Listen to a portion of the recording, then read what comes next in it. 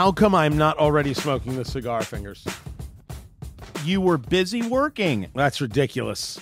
Work is for suckers. Oh, you got that right. Suckers work. Us. We should be able to spend our days smoking cigars and our nights smoking cigars and drinking bourbon and then drinking more bourbon and smoking more cigars. Isn't that our job? Oh, that's right. My mistake. It's Eat, Drink, Smoke. I'm Tony Katz. That right there is America's favorite amateur drinker, Fingers Malloy. It is weird that we repeat anything. In this case, we're not repeating cigar. It's an all-new cigar. But I now get to say for 2 weeks in a row, Brazilian Arapiraca wrapper. Better you than me. It is from Kristoff, the Guardrail. The oddly built Robusto in my view. This is 5 1/4 inches, Fingers Malloy, by 54, which means it's 5 1/4 inches long. That always makes Fingers Malloy laugh. And the ring gauge is a 54, the diameter of the cigar, or how thick it is around. Again, with the laughter. A Robusto is 5 inches. 5 1/4 is just a little bit of interesting play. The 54, that's pretty standard in that Robusto size, and really starting to be a little bigger in the mouthfeel than I like to go. But this comes from Kristoff. This comes from Glenn Case. I mean, the whole story about getting into a motorcycle accident and the guardrail protecting him, and he spent weeks in a hospital, so he made this cigar. Did this happen recently? This happened a few years ago. Yeah, Glenn's got a story for nearly anything. Crazy good fun life. What I dig about this, first, if you remember correctly, we talked about the Brickhouse Maduro last week, and that has this Arapiraca wrapper. Kristoff makes big smokes. The Pissed Off Kristoff, the Vengeance, certainly they make lovely smokes. The Cameroon, things like that. The Sumatra has an interesting level of flavor to it. This not only is Dominican in the binder, but it is Dominican and Zimbabwe in the wrapper, which is super neat. The guys over at Cigar Coop, cigar-coop.com, have a lovely review of this that really gets at some good detail. What I love about so much of what Glenn does is the homage to the early days. The pigtail wrapper with a closed foot. So pigtail cap. I said pigtail wrapper. I apologize. A pigtail cap is the cap, right? That's the end that you cut. And it looks like a little curly Q. Looks like a pigtail. The objective there is to be able to just bite it off. You bite it off and then you smoke it. Now, some people will tell you, well, that's the only way to have a cigar. The true cigar aficionados bite off the cap. No part of that is true. Sorry, Guy Fieri. I apologize, Eric Espinoza. I don't mind you doing it, but it isn't the only way to do it. Your cigar, you do it the way you like it. The end, Fingers Malloy. You are the Father Brady of our time. You know what I like to do, Tony? I like to make the complex simple. And you do. But the shaggy foot, the closed foot, I love the most. This is when you have a little more wrapper, and instead of cutting it straight when you cut the foot end of the cigar, the foot end is what you light on, you kind of do it like the pigtail, except there's a lot more of it. And so what you want to do, don't get rid of that. Light it up. Light it up. It's a wonderful kind of experience. Now you got to spend a little more time with it. Now you're getting even more of that wrapper on that first draw as you're bringing it into the cheeks. So there's a whole unique experience that takes place, that you're getting more of this wrapper. You're able to bring it through. You're getting that flavor, and it kind of sets the tone for the whole cigar. But Fingers, you're not even waiting for me. I'm still lighting mine up. You're already smoking. What do you got off this bad boy? Well, first of all, by the way, I called it a bad boy. Yeah, you did, because it is a bad boy. I mean, you have this in your hand. First of all, it's a tank. It is, right? It's beefy. A lot of heft. It feels really good in the hand. I just lit this, and right off the bat, there's a little bit of spice, a little bit of chocolate. I'm interested to see how this continues to probably change over time, but that's all I'm getting right now. But I just lit the thing, Tony. Yeah. I think that when you're first of all, when you're dealing with a Kristoff cigar, you can expect for a multiplicity of them to be big. There's no question there that there is size, but I'm just getting started. There is an absolute wood note right off the bat, going with a bit of that spice, but that spice is not heat. That spice is sweet.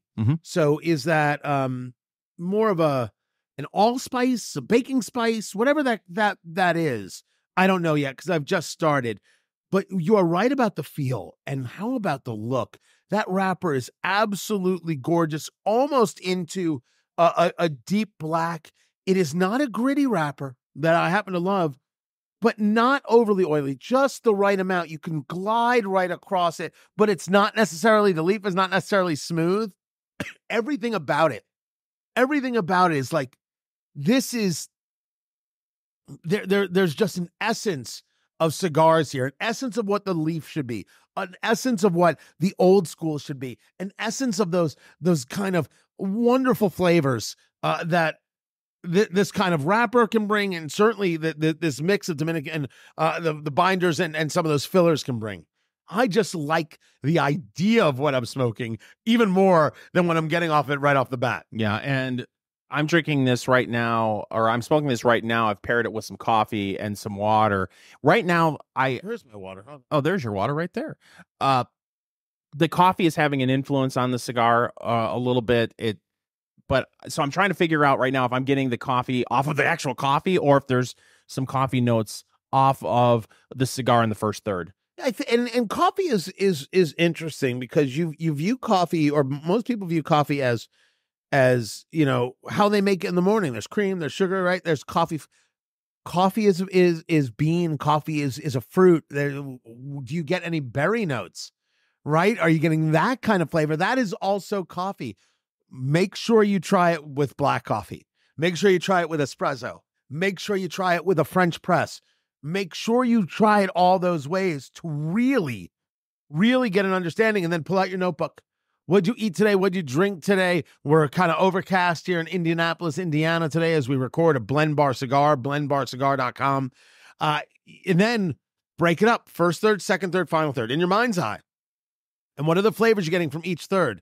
When you go back to the cigar a month from now, 2 months from now, 6 months from now, you do it again. Compare the notes, see your through lines, and that's what you got from the cigar. That's where your palate is with the smoke. And you could probably guess that this is a great pairing with a cup of coffee. I mean, they work really well together right now. And, you know, part of it, too, is we are having some wild weather changes here in central Indiana. It's 65, 70 one day. The next day, it's 35 degrees outside. This is a comfort pairing, Tony. Right? Is it? Yeah. That's what it is. As far as comfort food goes, this is like a comfort pairing. It's a cigar, a cup of coffee on a chilly spring day in central Indiana. That's what I'm going with. Yeah, it's a nice piece right here, the Kristoff Guardrail. I'm looking forward to kind of getting into it, really understanding where it goes, and we got to get into price as well, Fingers Malloy, and I will bring that to everybody coming up. Or should you know what? I'll leave you with this. Is it in your humidor for $8.50 a stick? You tell us at eatdrinksmokeshow.com. The Kristoff Guardrail. We're back from the Premium Cigar Association trade show, and it was a time. It's Eat, Drink, Smoke. I'm Fingers Malloy, along with Tony Katz. Tony got to sit down and have a conversation with Michael Herklots. It's more like a stand. It's more like a lean. It's more like a standing lean. A Ferio Tego. Right. Michael Herklots. And shockingly, this conversation had nothing to do with how you dress on an airplane. Yes, it did. Yes, it did. Wait a second. I was there. Fingers, I'm pretty sure it totally had to do with how I dress on an airplane. Well, what did you guys talk about? We talked about suits. We talked about cigars. We talked about the business. We talked about passion. We talked about all the good things, Fingers Malloy. That's what we talked about, and how much we love you. Michael Herklots, Ferio Tego. This is it. The man is legend. I was going to say it's been a year, but it hasn't been a year. It has not been a year. It's been, what, 8 months? I'm doing the Summa right now. Smart man, me too. Which has, you want to talk about, for everything that you've got, to bring back the timeless line, and it's not Sherman days, the Metropolitan, and launching Ferio Tego as you have. This seems to be the cigar that's most connected with you these days. Talk to me about the Summa. Summa in Latin is a a synthesis of a body of work, right? That's what Summa means. And this really was intended to, in some way, synthesize and represent what is sort of my style of blending. And you can look at it just within Ferio Tego, Elegancia Generoso, and then Summa in the middle. But I think you can also look at it as kind of a through line with all the work is this relationship of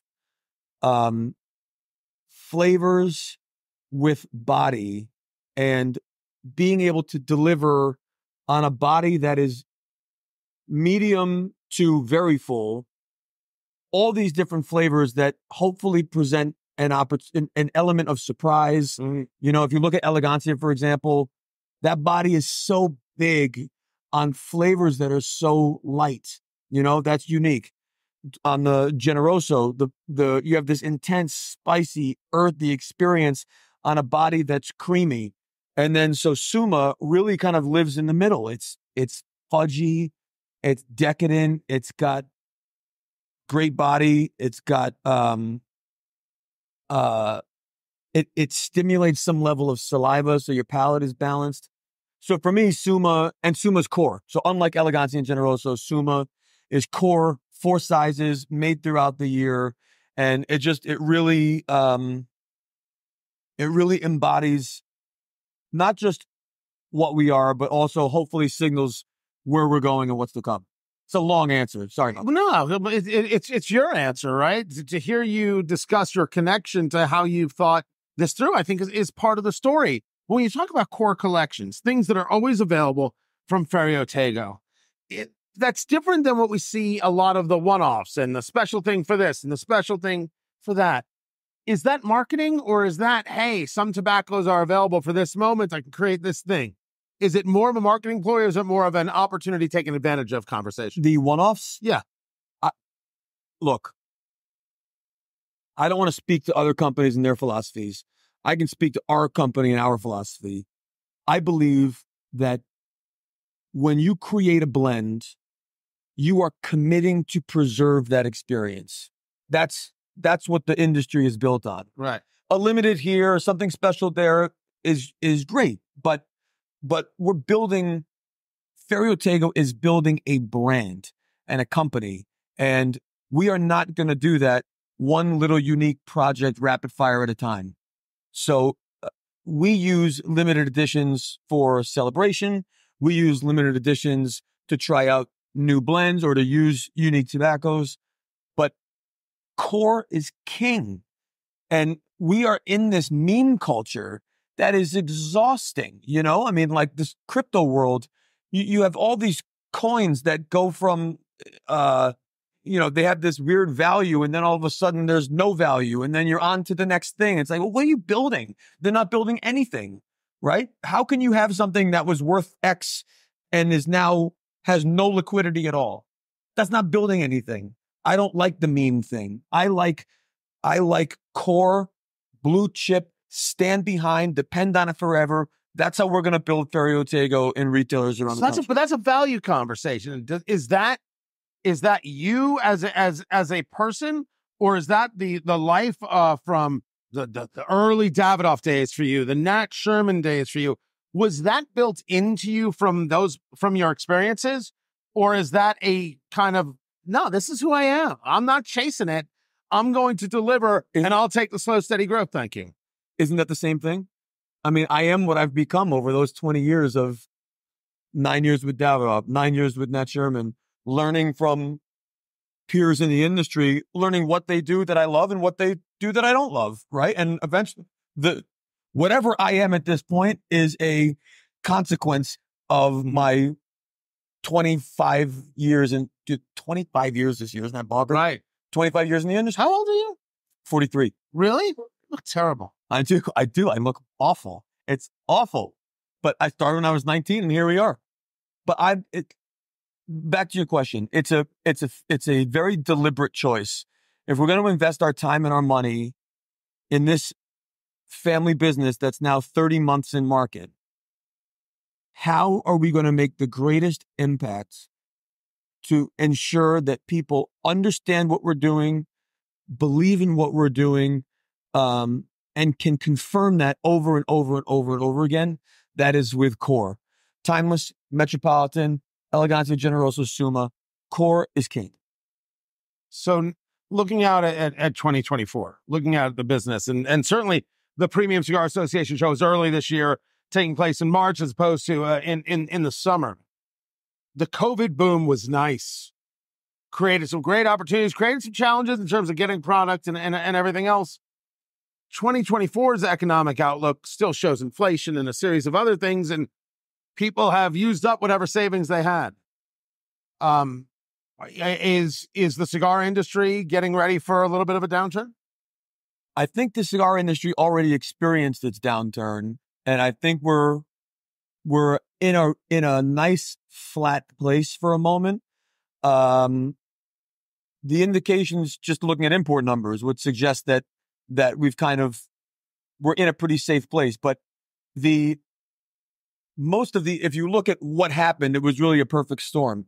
You had a COVID boom of demand with an inability to supply because of restrictions.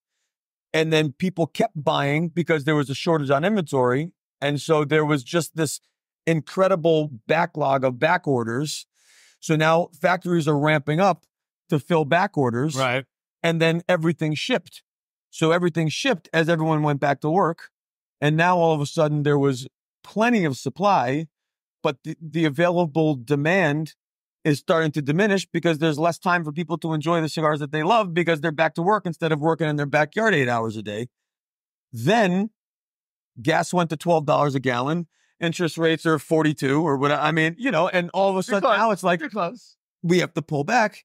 And so there's just been this, and we're over inventoried all over the United States, which caused factories to be distressed, which means we have to move volume faster in the United States. So there's been a lot of discounting, a lot of stuff happening. So this has been a very unique 6 months, 8 months, but it's nothing that our industry hasn't been through before.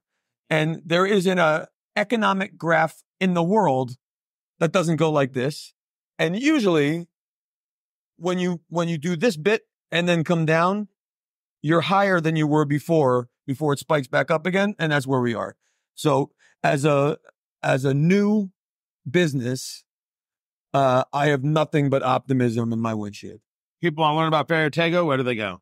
FerioTego.com. You can go to Instagram, Ferio Tego, Facebook, Ferio Tego, Twitter, Ferio Tego Cigars. Now X.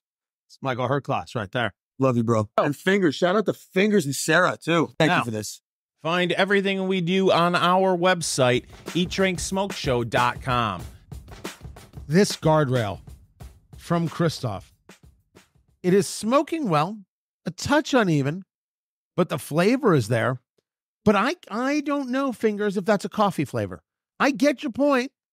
There's something there, and I get that woodiness, and I'm getting that little bit of spice, which I think is more of an allspice kind of thing as opposed to a heat spice. And there's even something a little bit I don't know if that's leathery working for me, but I don't know if I get coffee. What I get, I like. It's Eat, Drink, Smoke. I'm Tony Katz. That is Fingers Malloy. Find everything at eatdrinksmokeshow.com. There's nothing here not to enjoy. The flavors are very, very well pronounced. They're mixing together. What is interesting is that I was expecting a much stronger feel from the cigar. I'm not getting it for all of its look, and it looks just plain old angry. This plays as a medium, Fingers. I would agree with you there. It's funny, when we were talking earlier, I couldn't figure out if it was the coffee from the cigar or if it's just the coffee that I'm drinking that's influencing my thoughts on the cigar. And I'm still there when it comes to that. I'm still getting a little bit of chocolate. That spice is it's turning away from a spice to more of a pepper. I could totally see what you're talking about as far as a wood. I'm almost getting a little bit of an almond off of this. Not,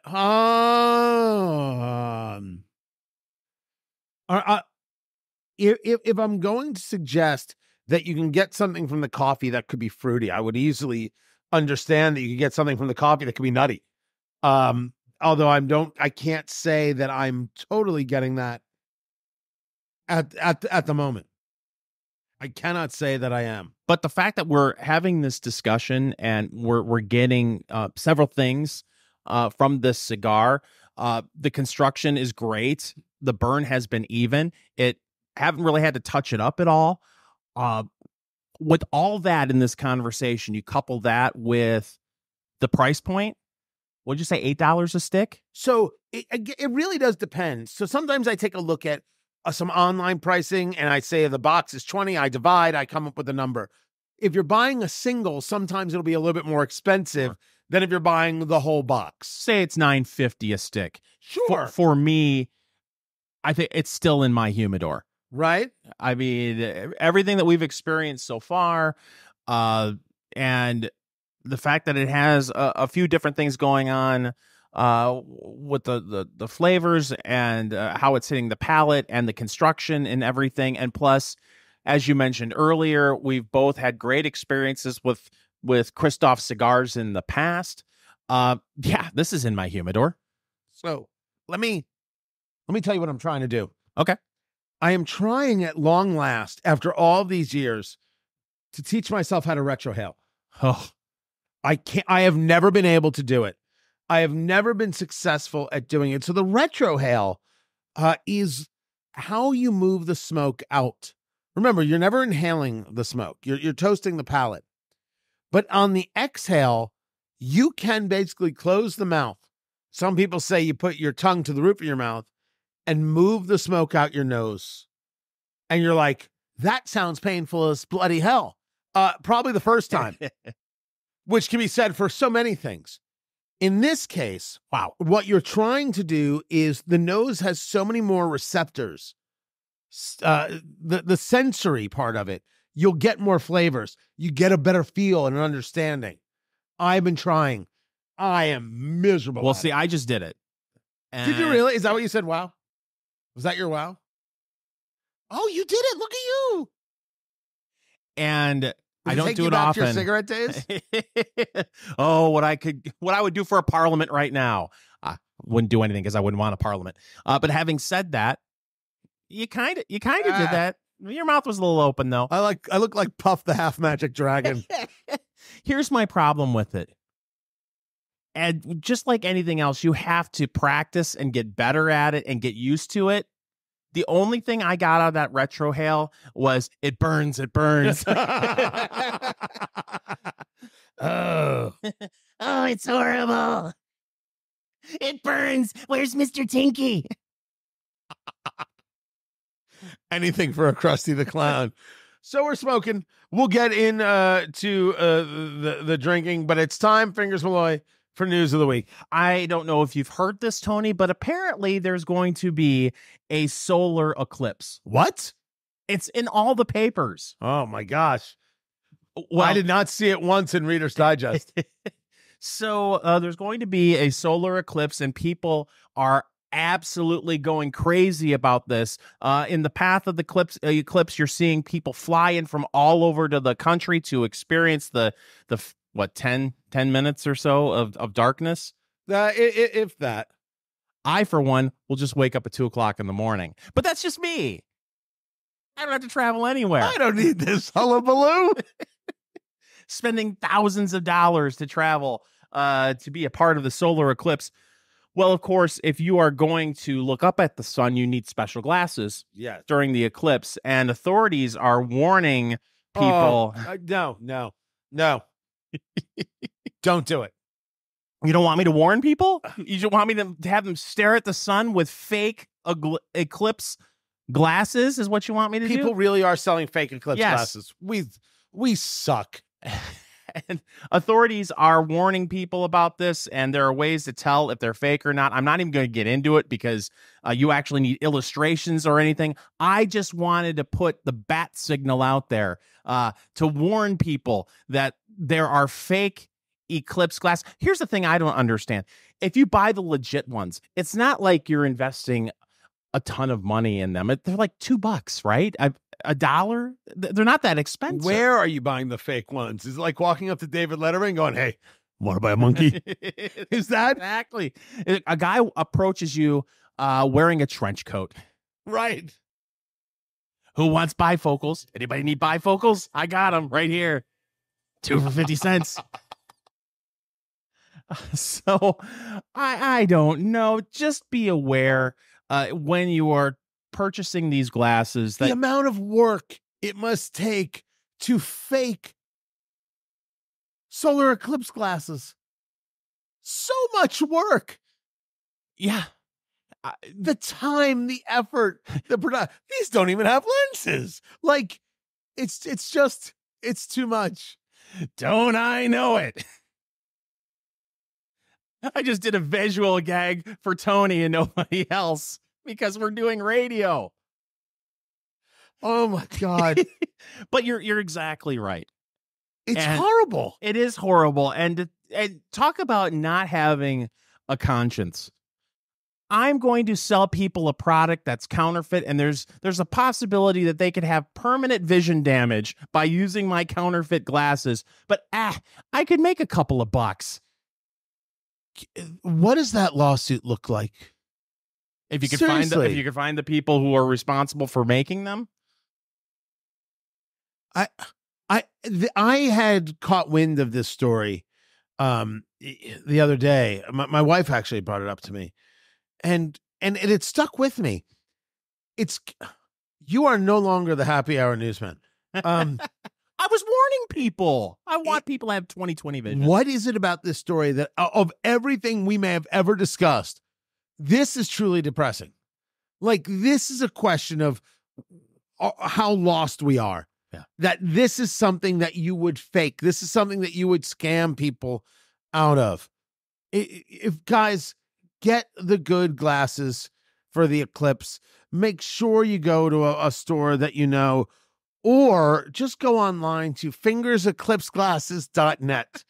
fingerseclipseglasses.net. He's got all the latest styles, the selection, and it will be there in time for the eclipse. fingerseclipseglasses.net. Great. Now I got to buy that website. Yeah, right away. All IPAs are terrible. Awful. They're a shame. They are what my people would call a Shonda, Fingers Malloy. I went to school with the Shonda. Teach, Drink, Smoke. I'm Tony Katz, and that right there is America's favorite amateur drinker, Fingers Malloy. Beer 2 weeks in a row, because there's a very cool fundraiser going on where we record at Blend Bar Cigar in Indianapolis. Lauren Frederick joins me right now from Metazoa Brewing, Metazoa, metazoabrewing.com. They're big in Indiana. They've just started expanding, so it's kind of interesting to see a business that's new, but started in 2016, just start to expand post-COVID in a world where beer sales are going down. Lauren, you have picked a fantastic time to do it all. We think so too.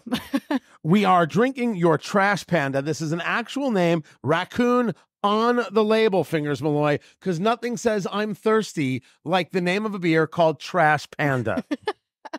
Yep. So this is our vanilla latte-inspired coffee blonde. We've always really loved it. It's got a little bit of a cult following. There's something kind of cool about a light beer that tastes like iced coffee, basically. Right. So a little bit of a mind trick. But it's been really, really popular, and it's got a nice kind of roasted coffee note along with some sweetness. And the coffee is local, which is kind of fun. It's from Blue Minds Roasting. Now, you've got a couple, you have a wide array at Metazoa. You've got the nap and the hammock, and of course, one of the things that's very popular in Indiana, which is Puppy Slumber Party, Yes, sir. which is the peanut butter stout, Fingers Malloy. I'll just give you that can right there. Take that home with thank you. you. Share it with the kids. Don't share it with the kids. We're going to get into the beer in a second. Just open the cans, and they're only in cans, which is like all the trend, all the rage, and has been for a few years. Yep. It's available in draft and in cans, but we do not do any bottling. Is it because the bottle is just too dang much money? In small part, really, it's for the quality of the beer. So, basically, beer's biggest enemy is light, and I guess oxygen as well. So anything you can do to keep the beer in the dark makes it last longer. The quality's better. So an aluminum can blocks light better than a bottle. Alcohol by volume on the Trash Panda. I believe it is 5.3. Oh, Look there at we that. go. Yeah. Look at that. Look. Go. beautiful. Yep. Why not? Fingers, Will, you getting anything on the nose? We do check we check it all. Oh, We're serious people here. good. Smells like beer. Fantastic. Fingers, Will, are you ready for this? I am, but I have a quick question. Yeah. Usually when you hear something that has kind of a coffee, note to it, it's usually you're talking about porters and stouts. What Yeah. made you decide to do this with the blonde ale? So it's a great question. We, for a long time, had a year-round dark beer. It was actually the precursor to Puppy Slumber Party, and then Puppy Slumber Party kind of became year-round. And we realized that during the summertime, even though it's not a very heavy beer, that the psychology of a dark beer, people didn't like it as much in the summer. But Yeah, they we still think those people are wanted- terrible. That's the dream. That's the whole dream Yep. for us. So we decided we would do something that was a little bit friendlier for summertime, but still gave you that kind of sweet coffee character, and that nice roasty. Well, okay, so this I'm probably not the person to start off the review because I just got done drinking about a gallon. Oh, of I'll go coffee. in. I'm not shy. Because I'm actually getting some fruity notes rather than coffee. All right, first things first. You're 1,000% right about the fruity note. Oh, There is something that completely envelops the tongue, almost to an. You said vanilla latte. Yep. Is there a baking spice in here? Is there a? There isn't extract that kind of gives it that little bit of vanilla sweetness. And then in addition, we steep it over coffee. So it's kind of like if you think of like Thus, tea. why you would get it fruity, because coffee is by nature in that way. Yeah. I am 100% with you, Fingers. That hits me more fruity than it does coffee. Not in a bad way, but I vanilla latte. I would make the assumption of luscious. This is rather subtle. It is. In there. Is that based on when you make that kind of call? Talking to Lauren Frederick of Metazoa Brewing, Metazoa Metazoa. Try and spell that. Metazoabrewing.com.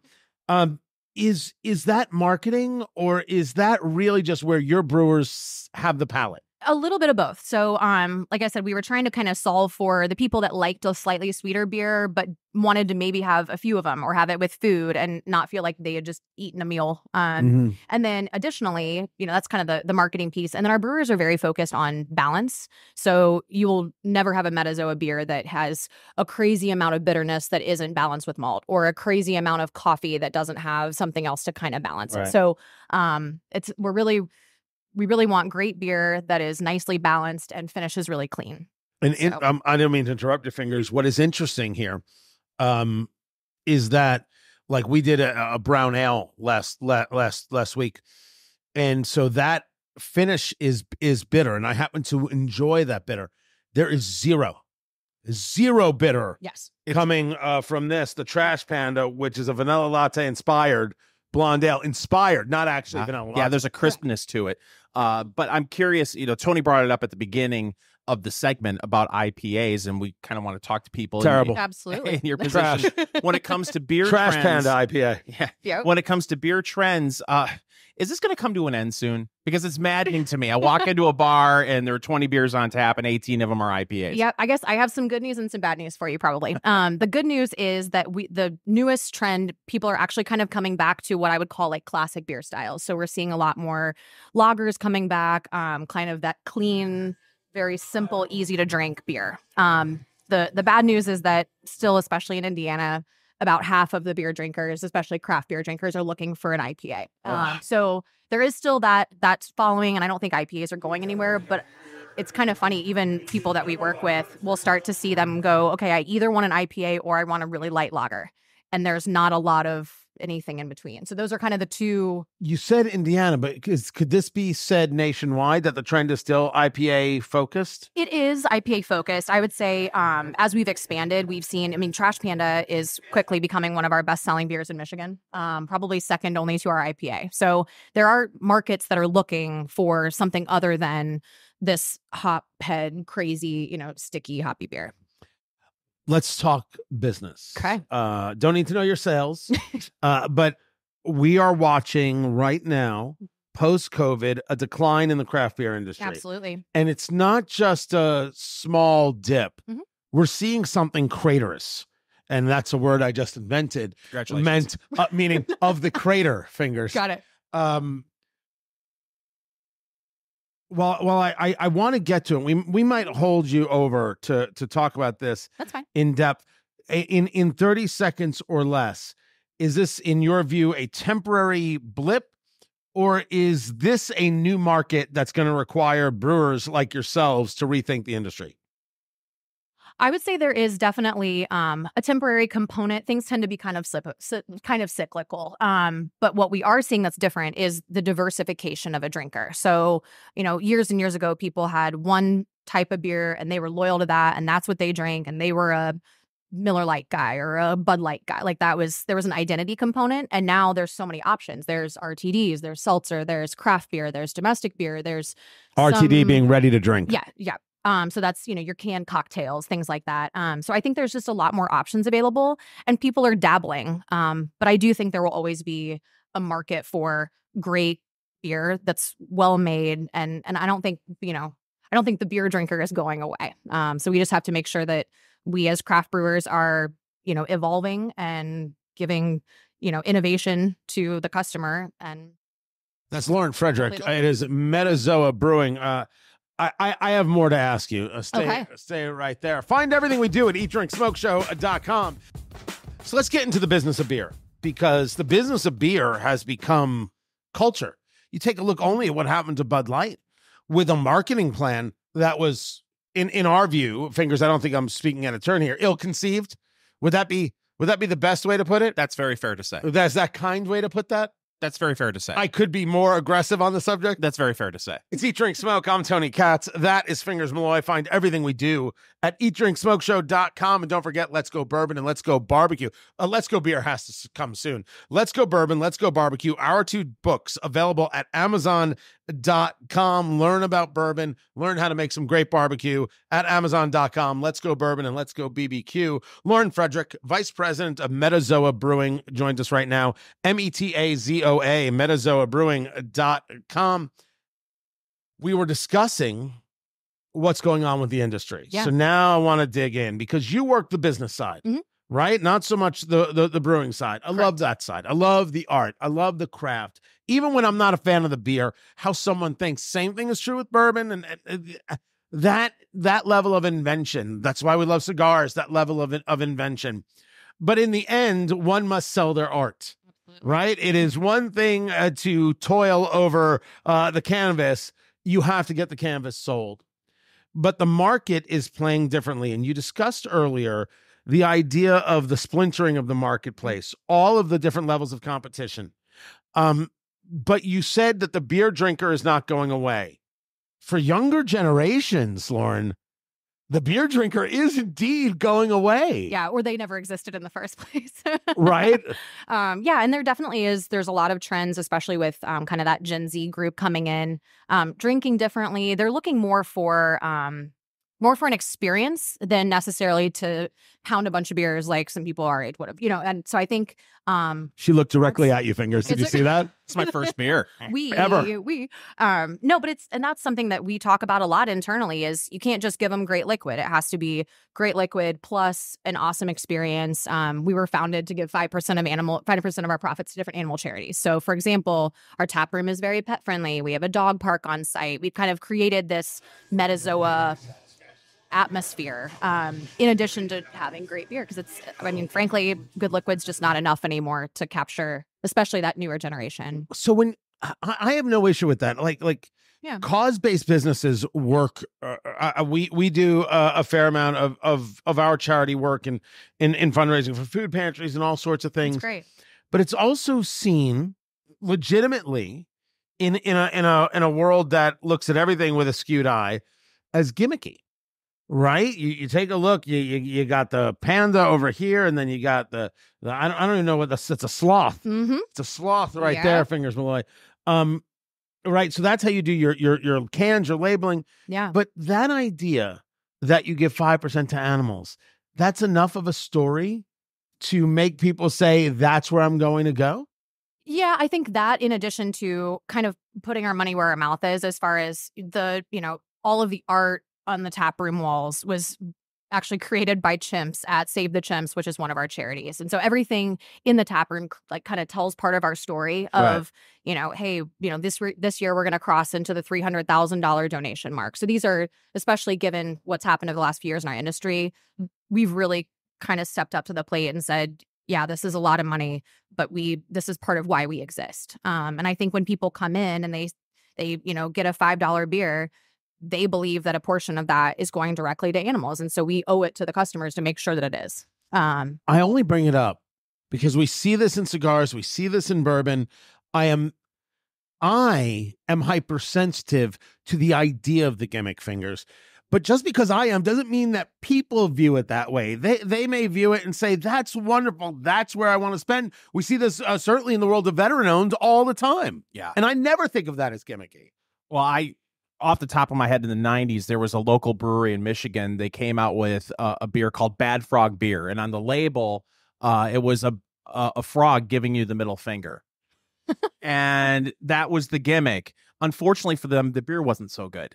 So everybody loved it at the beginning, but you got to get more from your beer than marketing and a wisecracky name. So yeah, and I think that's, you know, to your point earlier, I think having good liquid is, I mean, that's the price of poker now. And it used to be that, you know, if it was a fun place and the beer wasn't great, nobody really cared. But now you have to have good beer to even get in the door. And then in addition to that, the expectations of what kind of experience you're going to have when you're there, or, you know, why it's special. That's where it's really raised the bar. Talking to Lauren Frederick. She is the vice president of Metazoa Brewing, Metazoa, metazoabrewing.com. We're drinking the Trash Panda, real name, vanilla latte inspired blonde ale. Yes. And Fingers, I'm with you on that little bit of fruity more than vanilla-y, but fine for me and good for a summer day. it's funny. It's almost like I'm going to break this down like I do a cigar.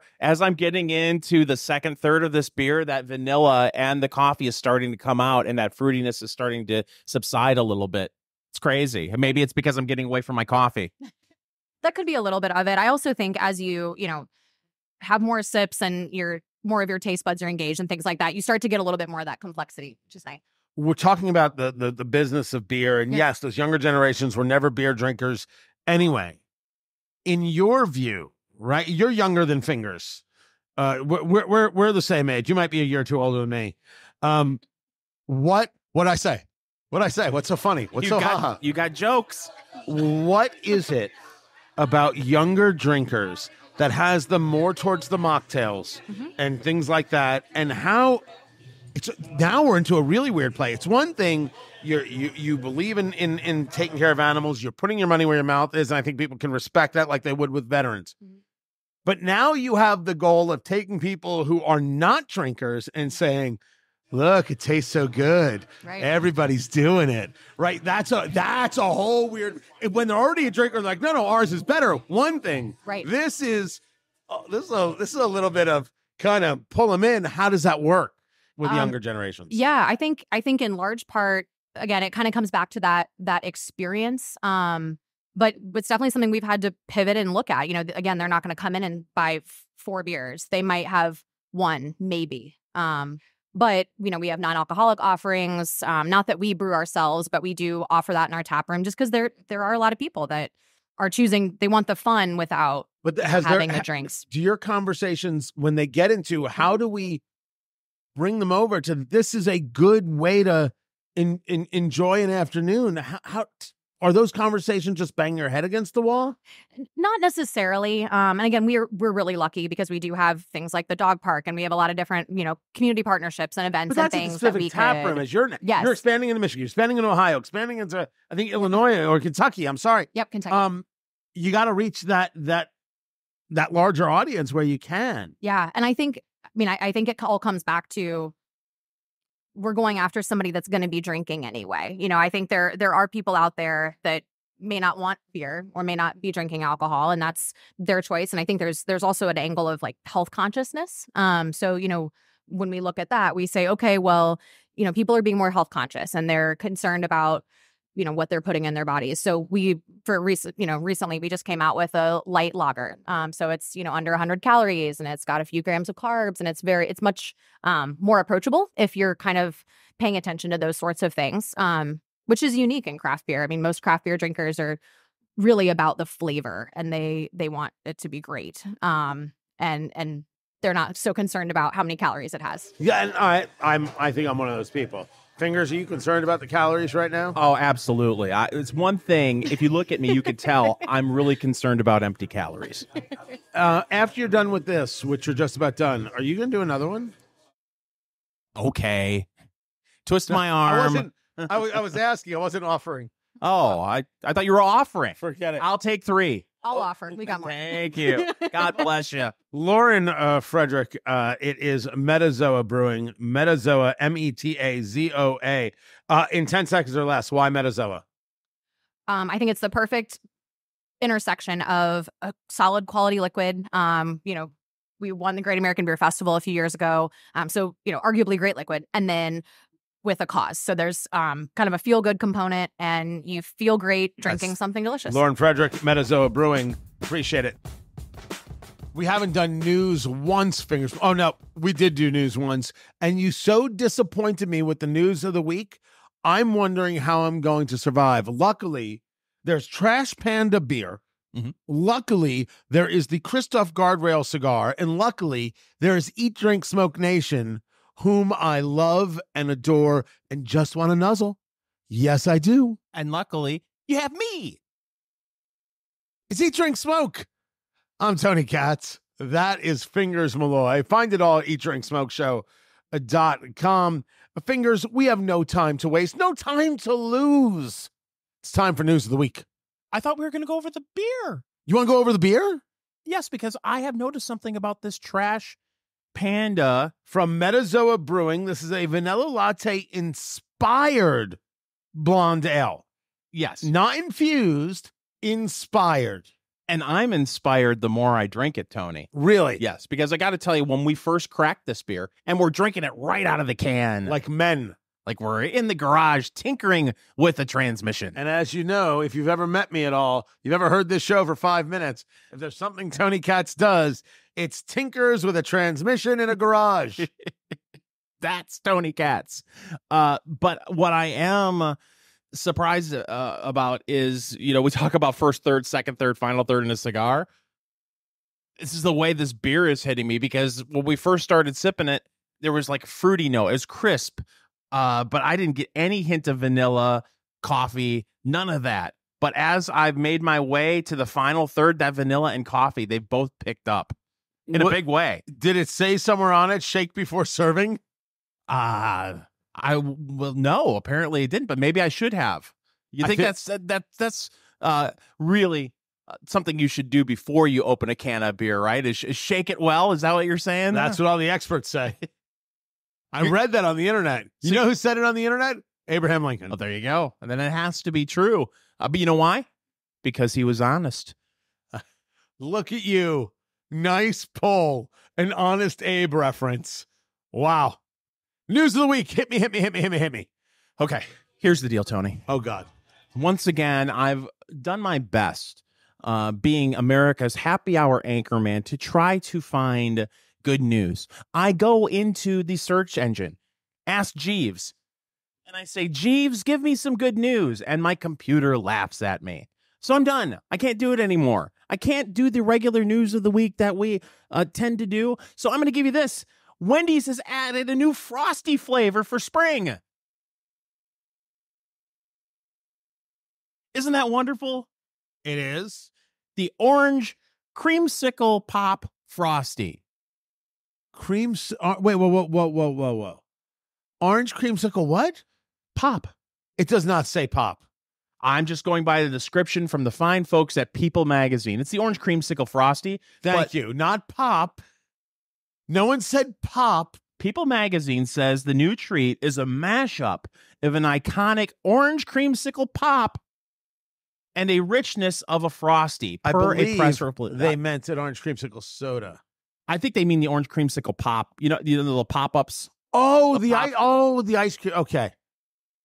Okay. I thought you meant pop. No. I'm really off base with this whole story, aren't I? Yes, but here's the deal, and here's where I feel like I have failed. Eat, Drink, Smoke Nation, and you, Mr. Tony Katz, we should be sampling the orange creamsicle frosty right now. I've had one. Really? And it is magic. It's magic, my friend. It tastes exactly like an orange creamsicle pop. Now, if you are a fan of the vanilla frosty, I have bad news for you. Because, as you know, Tony, fast food ice cream machines, when they haven't broken down for the night, there's a limited amount of space for these ice cream machines. So they had to take one flavor of frosty away, and they aren't going to take chocolate away. So they took the vanilla frosty away. Yes. To give us orange. You know what? It's only temporary. I approve. I approve, Wendy's. You should have checked with me first, but now that I know it, I am very okay with it. Are you a fan of creamsicles? Not per se, but I will try it in frosty form. I'm more than happy. I am pro frosty in every situation. Nothing would make me happier than taking an Egg McMuffin, which is the perfect food, and dunking it, dipping it, drenching it, coating it, slathering it with a frosty, whether that be chocolate or orange creamsicle dreamsicle. I would argue with you, Tony, that the perfect breakfast sandwich is actually the steak, egg, and cheese bagel, which has been brought back for many locations around the country did not have it. We've been lucky in central Indiana where I'm up to 4 a week. The steak, egg, and cheese bagel. You are not. I used to be. Whoa. Used to be. Yeah, I'm lowering the carb count a little. Are you back on the Atkins fingers, Malloy? I'm lowering the carb count. I didn't want to make a big deal about it. That's the official denoter of spring. When fingers goes on the Atkins. Yeah. Oh gosh, I can't wait to see you next week when it's all over. No, it's pretty serious this I'm time. a great friend. Yeah, you are. What do you mean? What do you mean it's a pretty serious this time? It's time. It's time to lose weight. I saw some of the video footage of what we did at the Premium Cigar Association trade show. And I was like, oh man, who's that fat guy that wandered onto the camera? Oh, it's me. It's me. Oh. Maybe I should stop stuffing every carb in my face. Look, we were together for a few days. You didn't do that. I don't think you stuffed every carb in your face. Although, wait, hold on. Now that I think about it, forget I said anything. Forget I said anything. So now it's serious. Yeah. Do you want me to be like the helpful, inspirational friend, or do you want me to shut up about it? I figure that the only time it will ever come up is if you say, Fingers, what did you have to eat today? Other than that, I'm not talking about it. I'm not bringing. Nobody likes to hear the person that is obsessed with their diet every day. Oh, I'm on the Atkins diet. I'm on the keto diet. I'm my doing life carnivore. got so much better when I went gluten-free. Oh my gosh, you will not believe. You see what your problem is? See that? You see your posture? It's gluten. It's too much gluten. Gluten's ruining your posture. I don't take any gluten. Look at my posture. It's absolutely perfect. Gluten. Bad. Yeah. And I've done this for 3 days and it's changed my life. And it can change your life too. You start with a whole head of cabbage. Nobody needs that. There's the cabbage diet. There's the Hollywood grapefruit diet. There's the cookie diet. Well, wasn't it Penn Jillette? He went on a potato diet where he ate nothing but potatoes for like 6 months or something crazy like that and lost a ton of weight. Yes, also lost all his muscle mass. But it's a wonderful way to lose your muscle mass. Just eat potatoes nonstop. So yeah, I'm not going to bring it up unless you ask me what I had to eat today. Which, by the way, today so far, a link of kielbasa, half a New York strip, and 2 fried eggs. Really? Yeah, and some cheese. And some cheese. And a deviled egg. We did have some cheese and a deviled egg. Don't ask how that ended up at our table. It just did. The trash panda from Metazoa Brewing may or may not be available in your area as what we're drinking, this vanilla latte inspired blonde ale. It's fun. Don't get me wrong. But this guardrail from Kristoff, the Kristoff Guardrail with the Brazilian wrapper, I hope I'm pronouncing it right. It's a nice stick. It's a nice stick in that $8-9 price point. If that's the case, you can work with this. I will tell you that as we get more into the cigar, flavor is building, right? The strength is building. Still not the full that I thought it was. I thought this was going to be a much bigger cigar. I don't know if I have coffee. I almost want to think, I don't even know if I have nut. I want to almost think I have leather going on. But it's a nice stick. It's a nice piece. You should check it out. And for Robusto, we're still going. This is going to take a while. I think I got another hour to go on a Robusto. 5 1/4-inch stick. Come now. This is Eat, Drink, Smoke. Follow Eat, Drink, Smoke on social media, on Twitter at Go Eat, Drink, Smoke, on Facebook, facebook.com/Eat, Drink, Smoke, and Instagram at Eat, Drink, Smoke Podcast.